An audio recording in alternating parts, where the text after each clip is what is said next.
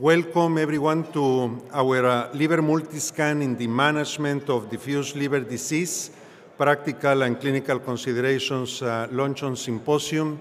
I want to thank everybody for your interest. Thank you to SAR 2023. This is the first time that we work together and that we are sponsoring this society. It's very, very, very interesting. We have three very good presenters today, three experts with a lot of experience in using LiverMultiScan. We are going to start with Dr. Nadej Gon, who will tell you why she needs LiverMultiScan now. Then we're going to hear a lot about the science behind LiverMultiScan, and finally, from a radiologist perspective, how LiverMultiScan is implemented in a radiology department, plus some case studies that, again, Dr. Gon will talk to you about. So with no further ado, Dr. Gon, please. Good afternoon. I'd like to thank the organizers for the opportunity to discuss this really exciting technology, LiverMultiScan.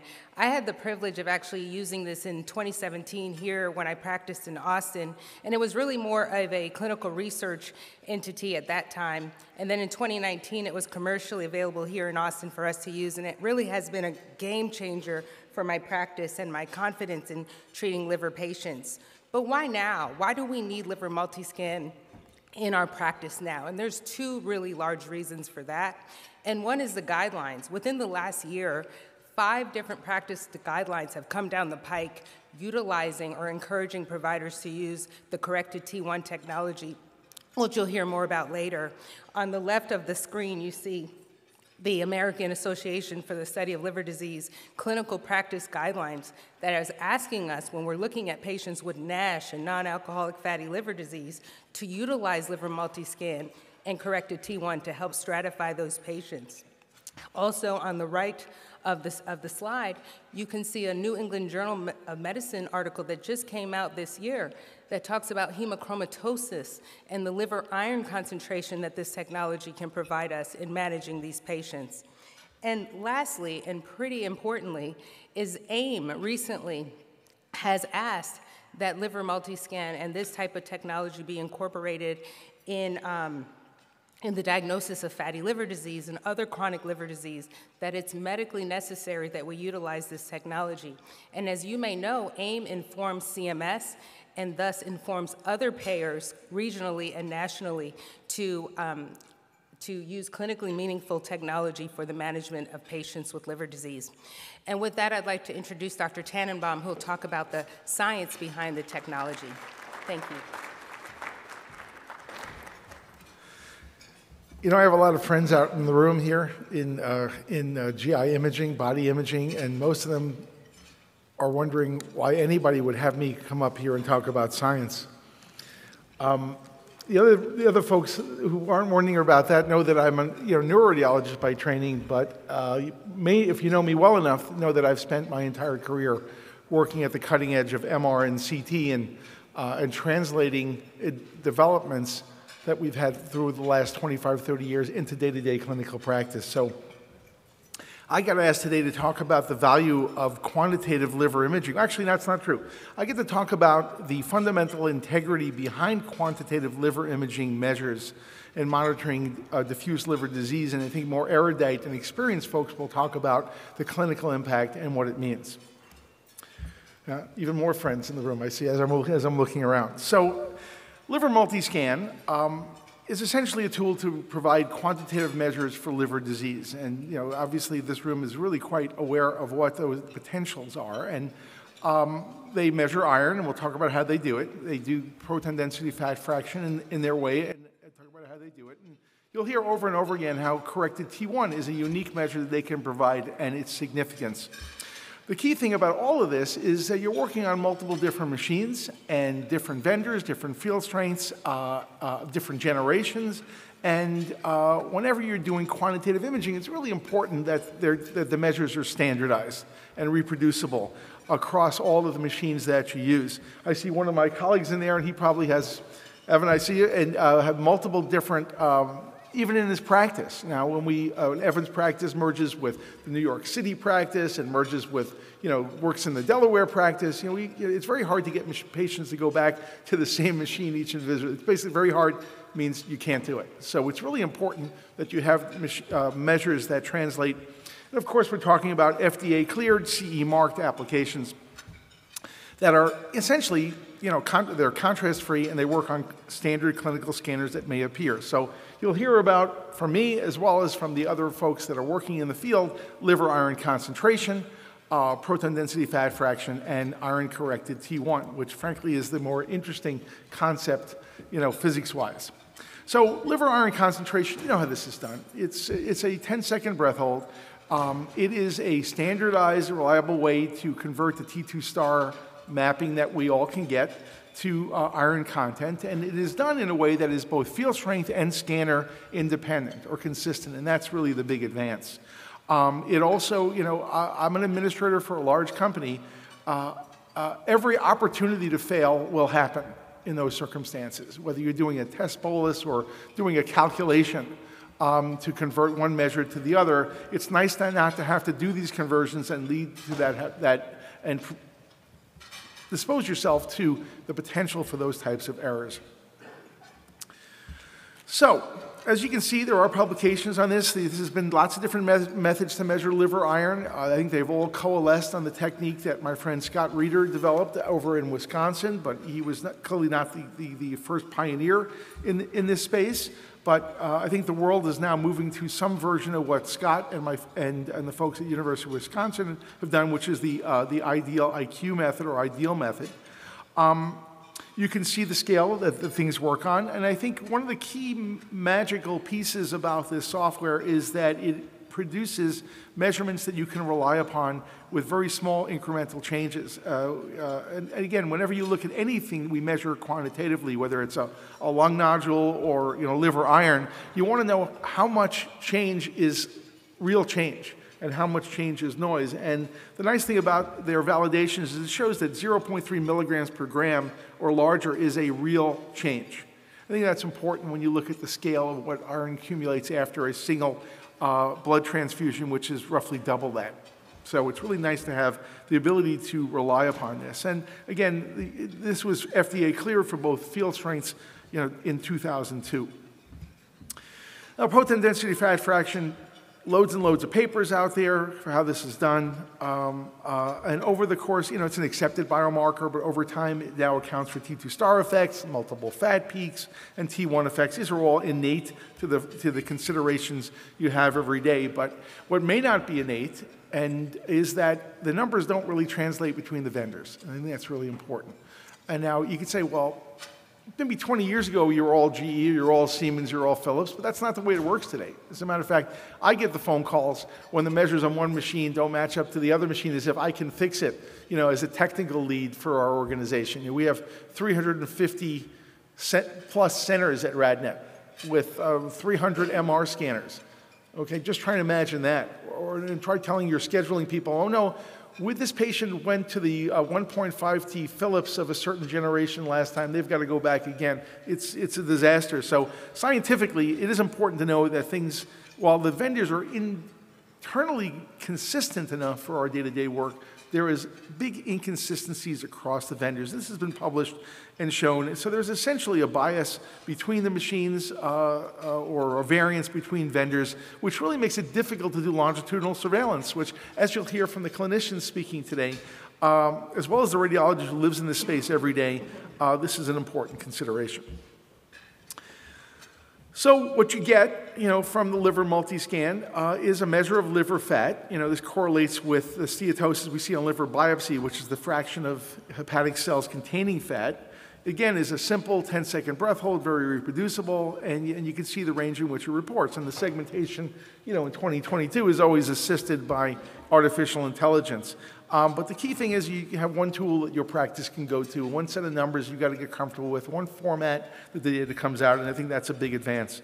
And you can see from these publications that there's really a high level of consistency at both field strengths in same patients going to multiple sites, and that's what you want, good, reliable numbers.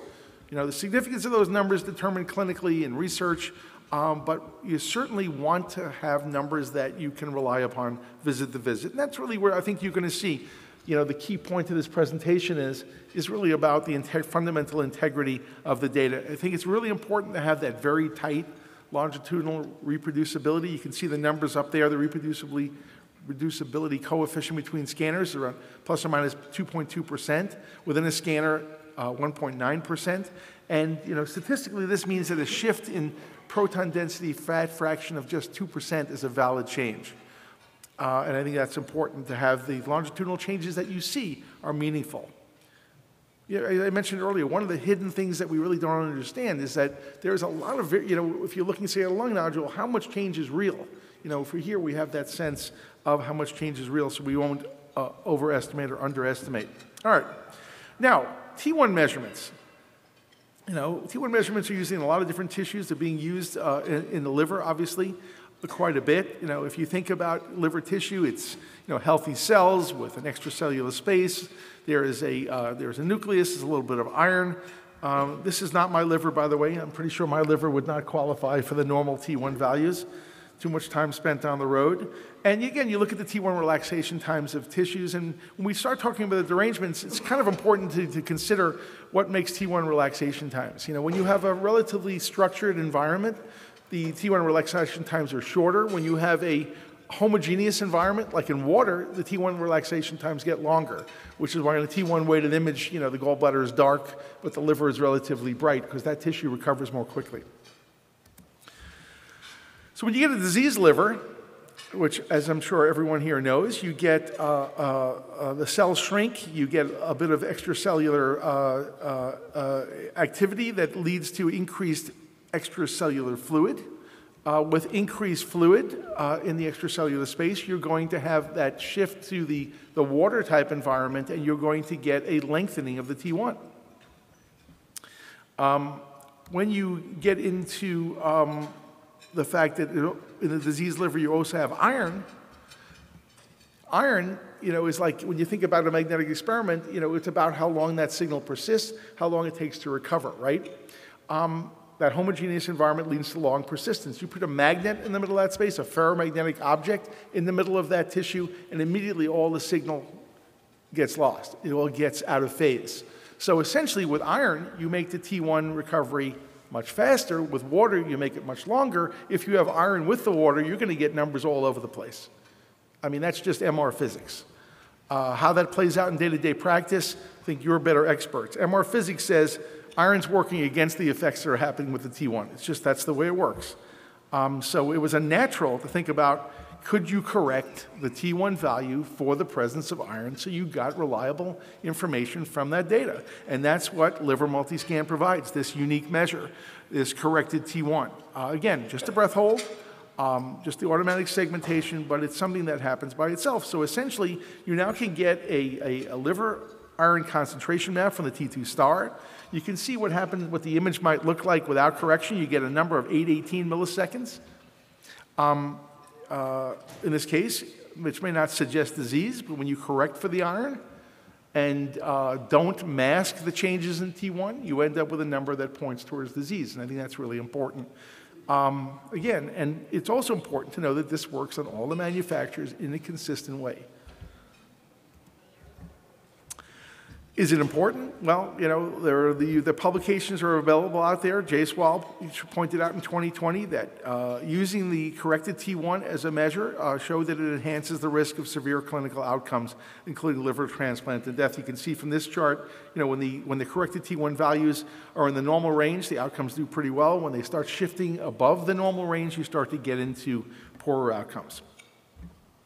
So this has been evaluated in a number of different conditions, autoimmune hepatitis, non-alcoholic fatty liver disease, hepatitis C, and it's been shown that the corrected T1 correlates with the markers of disease activity. You can see across the different bins, across these studies, across the different levels of non-alcoholic fatty liver disease and fibrosis, you can see that there's a good performance across the way and how they correlate with the corrected T1 values based on those activity scores and fibrosis scores. So Honestly, to do things right in medicine today, you've got to have the publications, and if you're a company, you got to support the publications, and there's over 40 publications now that point to the value of the corrected T1 measure. And I think that's very reassuring, as well as encourages you to move in that direction. So the key thing to remember about this, and again, in my line of work, everything is about standardization. It's very hard to make good quality if you're not producing a standardized product, but standardized across the scanners, tight reproducibility along longitudinal measurement, which I think is a key factor here. Statistically, a change in corrected T1 of 40 milliseconds is considered reliable, and 80 milliseconds is considered clinically meaningful. And their data, validated in those, I was about to say innumerable, but I just told you 40, so I guess you can put a number on it. Over 800 milliseconds indicates disease activity is present. And I think this is solid information. So without taking too much time, we've talked about liver iron concentration. We've talked about how they do proton density fat fraction to make it standardized and useful for longitudinal measurements. And you've heard from me about corrected T1. I think that's what you'll hear the most about over the next few minutes with the other speakers. So thank you for indulging me as a technical guy up here in front of a room of clinical experts in body imaging, and thank you for your attention. Okay, so Dr. Tannenbaum nicely illustrated the science behind the technology, and now I want to take you to the clinical side of things, how we apply this in practice and why this is so clinically useful. Okay, so as a hepatologist, my job is to ensure, especially around non-alcoholic fatty liver disease, that my primary care colleagues know when to refer to me so I can take it a few steps higher and clinically stratify the patient. So this slide nicely illustrates what we ask of our primary care and how we then become involved. So as you can see at the top of the screen, if a primary care doctor has a clinical suspicion for fatty liver, say the person's obese, diabetic, has metabolic syndrome, we ask them to calculate a FIB-4, which is a quick point-of-care calculation that uses AST, ALT, and platelets. They can put an app on their phone or Google it, and if that FIB-4 calculation is less than 1.3, they can conservatively manage that patient. They can ask that patient to diet, exercise, eat more of a Mediterranean diet, and that should be enough. When that FIB-4 is in an indeterminate range, then we do rely on some additional things. There's an ELF test, which is an enhanced liver fibrosis test that they can do. It's a blood test. It'll help them know if the patient's high or low risk. Or they can do VCTE, which we've talked about maybe earlier. That's vibration-controlled transient elastography, also known as FibroScan commercially. That can help stratify. But when that FIB-4 is high, as you can see on the right side of the screen, greater than 2.67, that means that the liver is probably fibrotic, that the patient could have NASH, that there's more advanced risk there, and then we take it from there. We want to know, is this real? Do we have to biopsy these patients? Do we need more information? And this is where the LiverMultiScan ties in nicely, because you get that heat map, if you will, that color mapping of a green liver, meaning good, an orangey yellow liver, meaning not so good, and then a red liver, meaning really bad. And that's really nice for us to see as simple clinicians and also for our patients when we describe what's going on. So I want to take you through two quick cases. This is a fatty liver disease diagnosis in a 66-year-old diabetic male whose BMI is just 22, so he's not really a heavy individual. His AST and ALT are normal. His FIB-4 is 1.45, which is on the lower end, so it's telling me maybe there's not really advanced disease here.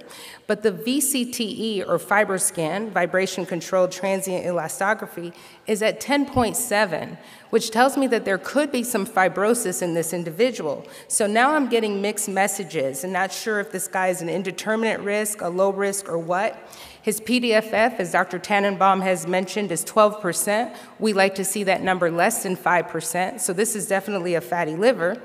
But when we do LiverMultiScan, we find that his corrected T1 is at 686, which means there's low risk for NASH and fibroinflammation, which I could rely on. And these are really good real-world cases because we coupled this information to a liver biopsy.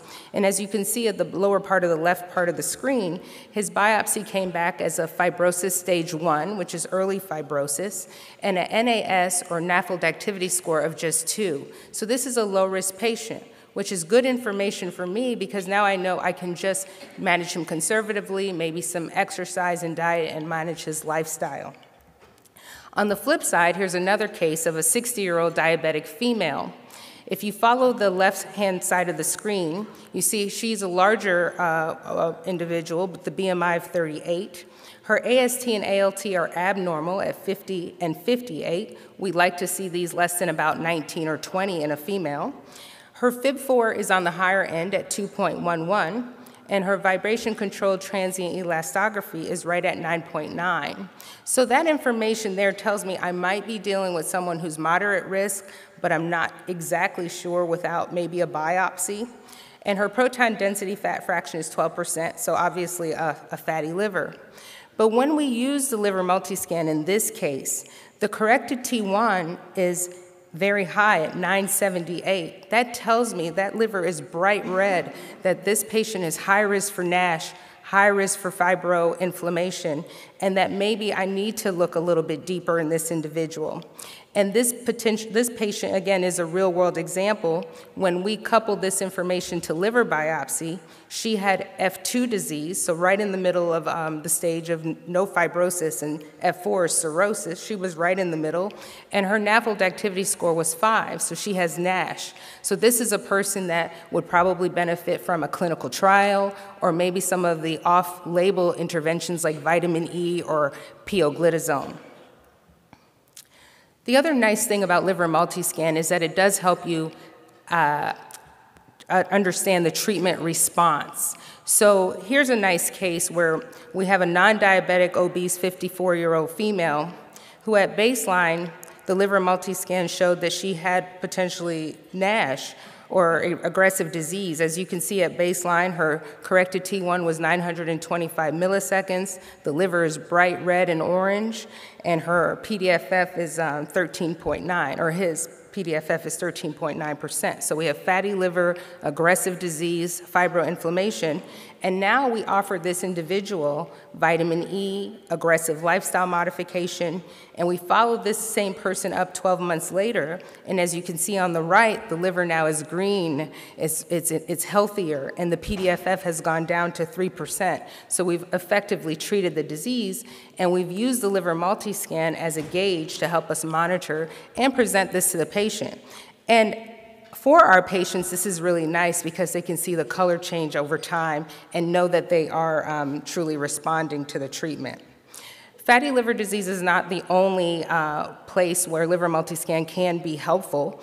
We know in autoimmune hepatitis, this is a very desperate condition. People who develop autoimmune hepatitis are very unfortunate in the sense that we're giving them steroids and immunosuppressants and hoping that the liver won't ultimately become cirrhotic and they need a liver transplantation. And here recently we've seen both Hepatology Communications and the British Medical Journal say, wow, LiverMultiScan can be our virtual biopsy. This can really help us manage these patients and understand their treatment response just by using a non-invasive technology. Because when I trained in the Air Force here in Texas, we were biopsying everybody. If we gave someone treatment for autoimmune hepatitis, the only way for us to know if the patient was responding was to put them through a biopsy. I've biopsied people 6 and 7 times within a couple of months' time, and it's really a sad thing. So to have this technology available is really game-changing.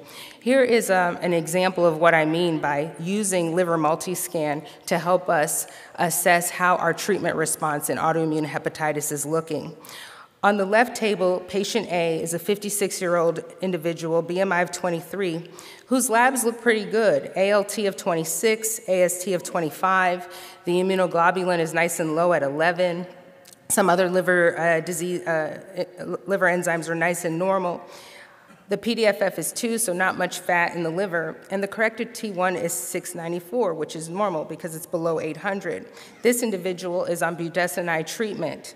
So seeing this nice bright green liver, also with a CT1 of 694, tells me that this is potentially a treatment that is working, one, and that the person may be a candidate for either weaning of therapy or maybe giving them a drug holiday. So I'd be very comfortable in this individual knowing that I have a nice global representation of how the liver looks on this CT1 image.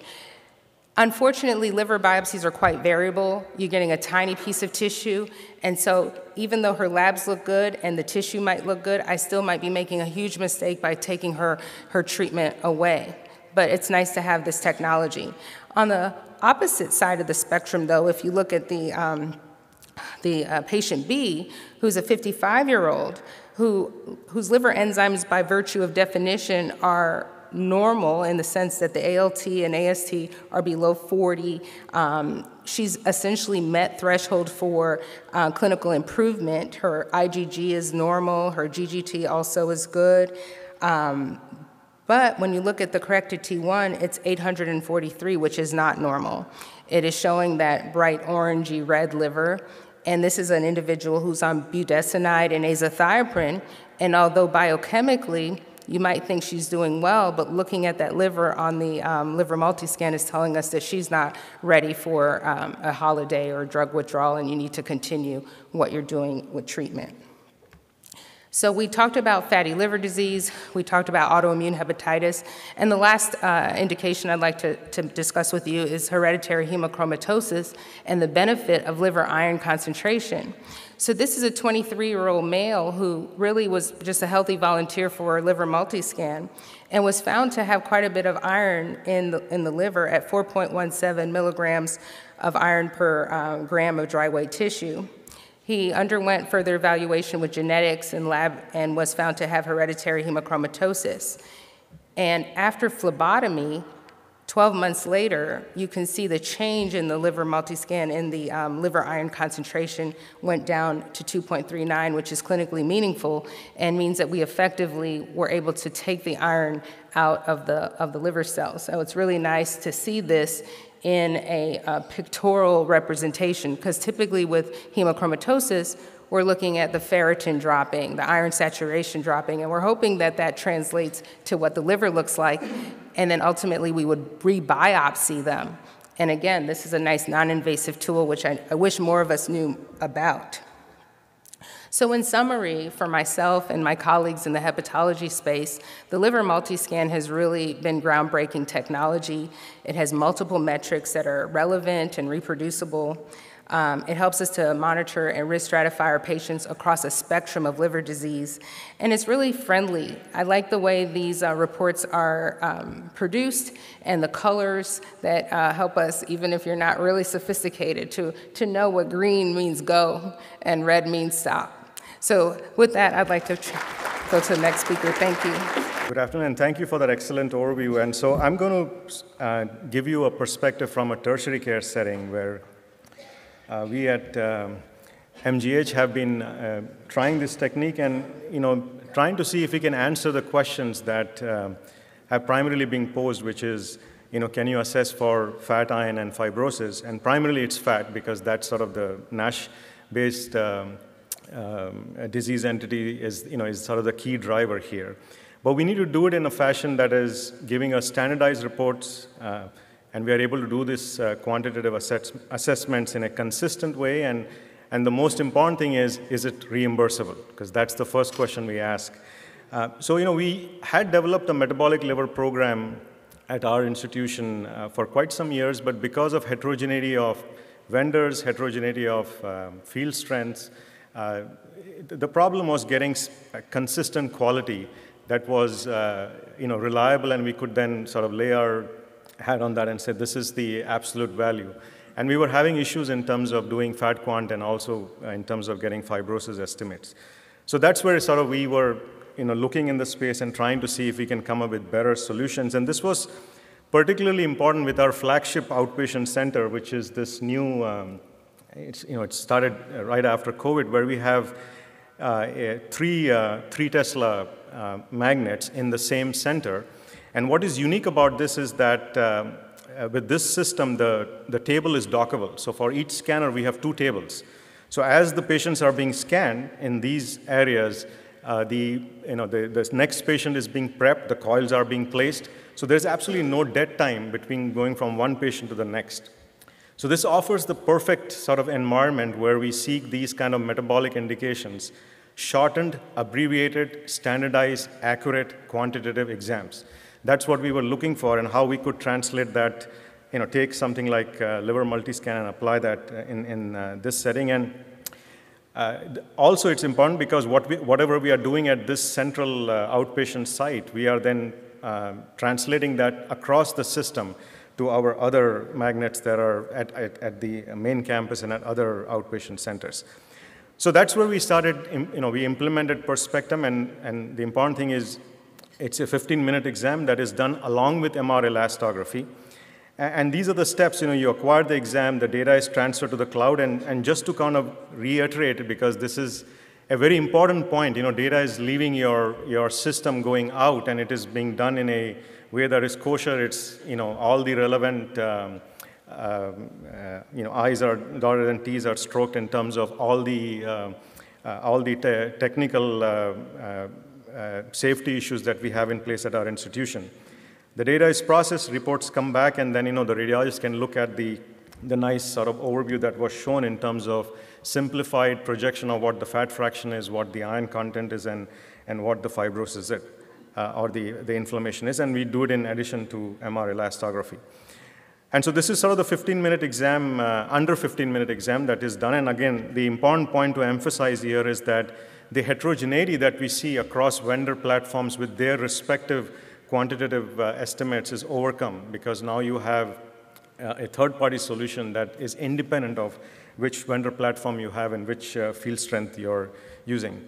And then the question about reimbursement, and these are, this is a reimbursable code which can be applied to this specific exam, and it has been successfully implemented at other institutions, and the key question is who pays for it is I think, important here, and in terms of getting reimbursed for the exam once it is performed.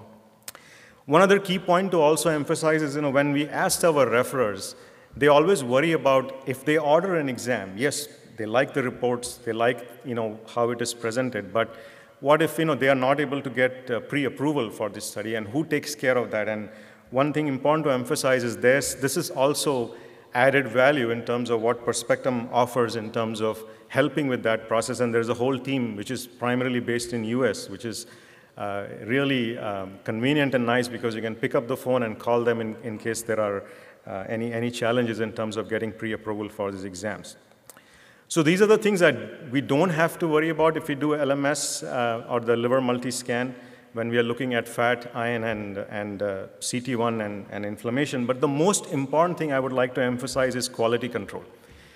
Before, that was something that we had to spend a good amount of time, and as was mentioned earlier by Dr. Tannenbaum, is, if you have to kind of pick up the phone and problem solve these issues, that can be a huge time sink, and you may not know the answers all the time. And this is something, when the scan leaves your system, comes back, and they tell you that this exam is not interpretable because of the following reasons, that really helps you tremendously in terms of overcoming quality issues.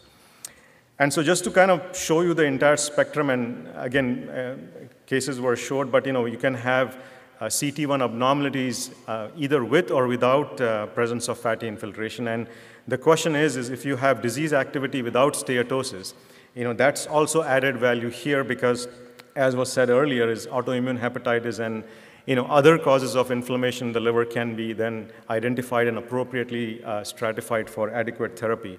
Not everything is NASH-related in terms of CT1 abnormalities. Same is with iron in terms of, and again, I'm not going to belabor the point here, but looking at liver iron concentration and then correlating that to the inflammation, not only in terms of primary assessment, but also in terms of longitudinal following these patients when adequate therapies are given. And just to show you some examples of how MRE and LMS are truly complementary techniques. So here is a patient, with increased CT1 value and nicely correlates to the MR elastography, which shows a value of 7.3 kilopascals in that location. So nice complementary correlation of MR elastography and multiscan. But here is an example where there is iron deposition that confounds the performance of the MR elastography. Obviously, we are using gradient echo-based MRE acquisition still, and that can null the signal intensity within the liver and sort of not allow you to accurately interpret, but CT1 provides the complementary information here. As was said, red is bad, and this clearly has an effect on the liver parenchyma in terms of inflammation. And this is something that we are still studying where there is a disparity. So in this case, you can see that the CT1 value is abnormal, but the MR elastography gave us a normal range of 2.2 kilopascals. And we have a good number of these cases, and we are still sort of assessing and seeing what the added value here is. And in the near future, we hope to answer this question. But the important point to underscore and emphasize here is that these are two complementary tools. The entire exam can be performed under 15 minutes of acquisition. So the reality in an outpatient center that I showed you, where a 30-minute time slot can actually you can do 2 exams in that 30-minute slot is not a pipe dream anymore. It is a reality. So just to summarize, it's an effective tool in terms of providing standardized acquisition. Quality control issues are something that we really like about this workflow. It is reimbursable, and again, the report turnaround time is fairly rapid, so that can be implemented successfully in a busy tertiary care clinical practice. Thank you. Should we probably come up to the table? So let's open the questions and answers session. We have 15 minutes to do so. Please feel free to ask any questions that you may have to our presenters. Yes, sir.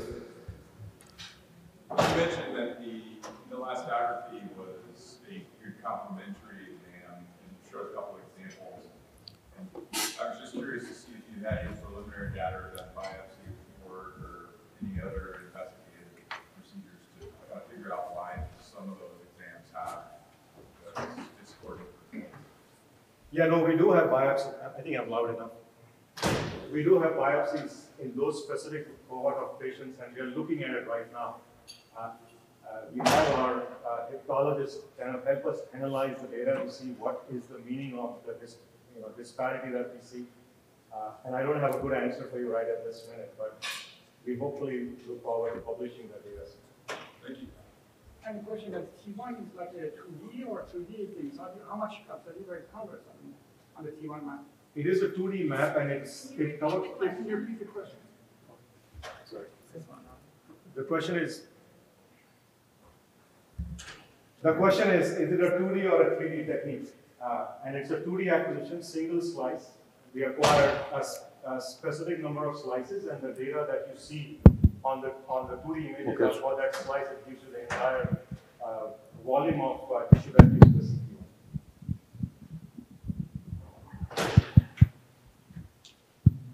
What about if you have a cholecystectomy, the clips, they give you any artifacts and the measurement or so? Yeah, I mean, the clips are always going to be an issue no matter, but you have slices above and below, so it's not an issue there. So we are trying to implement the LiverMultiScan for clinical care, and the issue we are having is that it's difficult to tell if a clinician wants LiverMultiScan or the standard quant exam, and the billing implication is huge because there's completely different pathway for billing. So it's really easy to make a mistake, and especially when the trainees are working through a long protocol list. How do you deal with that at MGH? Yeah, so that's actually a very important point. So the way we have dealt with that is we have created an EPIC orderable in our system that funnels the patient specifically for this exam. And so, we have also gone a little bit extra in the sense that as I showed you the outpatient center, so it's not only the orderable and funneling it to this specific performable, but it also gets triaged to that specific site as well, which is a little bit unusual at our practice, but you don't want to restrict your exam to one specific site, but given that we have the bandwidth to do the exams there, and since they are our premier site, that's what we are trying to do. But I think having an Epic orderable definitely helps. Dr. Gunn, are you using this for biopsy? Sounds like you're getting a biopsy. We're not using it for biopsy guidance. In other words, where do you biopsy? Is it the most abnormal areas in this scan? No, we're not using it as a means to, the question was, do you use this as a means to determine where to biopsy? No, we're still biopsying essentially ultrasound-guided, blind type of biopsies. That's still the same. We're just using this more as a means to risk stratify our patients who may warrant more information to get a biopsy, if that makes sense. But we're not using it as where to geographically locate our needle. My question was, it sounds like you're performing this on 3T scanners. Have you encountered a situation where an excessive amount of iron kind of renders, iron quantification and correcting the T1 for that amount of iron not possible? Yeah, again, that's an excellent question. The answer is, the volume that we have done thus far, no, but obviously as we do more cases, we will come across scenarios where that may become an issue, and that may be something we'll have to work with the LMS or Spectrum folks to figure out, how best to answer. But as of now, at least in the volume that we have done, we haven't encountered those issues. So it sounds like you are performing this with elastography, but the clinical guidelines suggest either LiverMultiScan or elastography. Are the insurance companies billing, kind of reimbursing you for both? So the code that we mentioned earlier, that's the one we are using, and as of now, we haven't had any issues. But again, as we do more of these, time will tell. I think that is one key thing to monitor and determine in terms of, reimbursement is certainly going to be an important factor. Because the workflow is slightly different here from what we do, right? I mean, you acquire the exams, you send it out, and you are paying the vendor, the third-party vendor, per scan that you do. So there is a certain element of risk sharing. If we get paid, then they get paid. But the question is that something that we need to, is that sustainable? But I think that's where the billing issues are going to be key.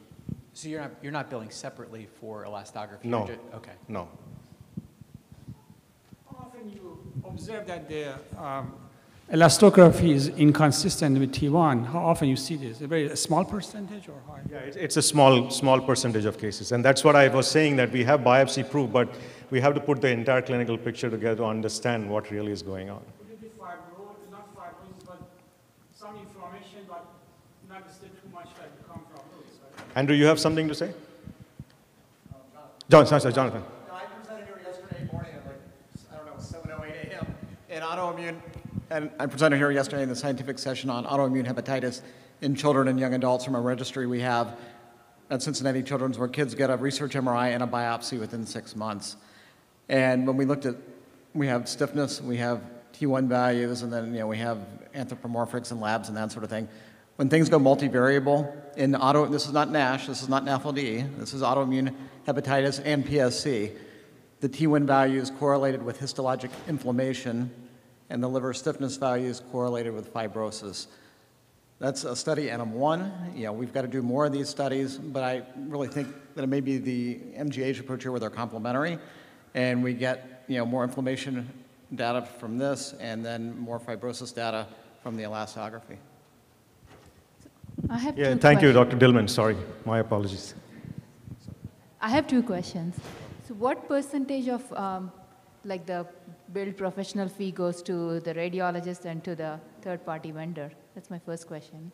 And the second one is, so am I correct in assuming what CT1 is measuring is some combination of fibrosis minus the liver iron concentration element of it? Yeah, so I don't know, Carlos, do you want to, based on your overall experience with reimbursement. I couldn't hear the question. I'm sorry. In terms of the billing, how much of it goes for the technical and professional component? For the third party that are Heather, providing them. will you take that one? Yeah, so there's a technical component that gets reimbursed by Medicare today at $950 in the hospital setting. Commercial payers typically pay about 1.5 times that much. Our charge per scan ranges typically around $700. So there's still money going back to the facility. And then additionally, there's a professional fee that the radiology or the interpreting physician would get compensated for. And we don't touch that. So 700 of 950 for Medicare, plus you'd also get your professional fee, or around 12 to 1,500. I'm sorry? So the hospital gets reimbursed for the MR scan itself, then additionally the LMS, the LiverMultiScan test for the facility, and then there's professional fees both for the MR interpretation and the LiverMultiScan interpretation. So it is treated by Medicare and payers as a separate test from the MR, or if you're doing the MRE, that would get reimbursed separately.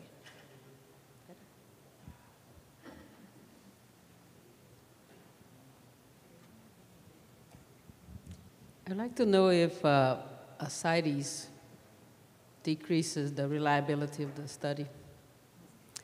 Not in our experience. So I think we may have to stop there because there is a session that is going to stop in 5 minutes.